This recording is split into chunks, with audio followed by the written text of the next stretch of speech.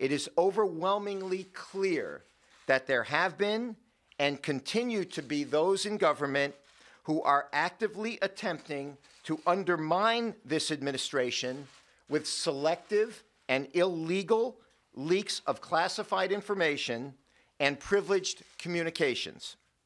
Mr. Comey has now admitted that he is one of these leakers.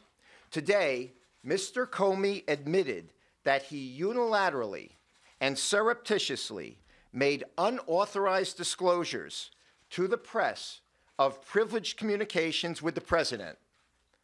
The leaks of this privileged information began no later than March 2017, when friends of Mr. Comey have stated that he disclosed to them the conversations that he had with the president during their January 27th, 2017 dinner and February 14th, 2017 White House meeting. Today, Mr. Comey admitted that he leaked to friends of his purported memos of those privileged communications, one of which he testified was classified. Mr. Comey also testified that immediately after he was terminated, he authorized his friends to leak the contents of those memos to the press in order to, in Mr. Comey's words, quote, prompt the appointment of a special counsel, close quote.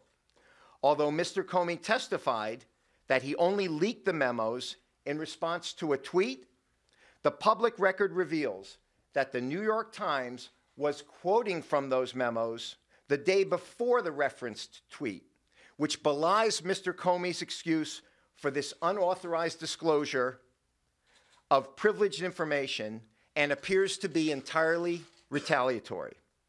We will leave it to the appropriate authorities to determine whether these leaks should be investigated along with all the others that are being investigated.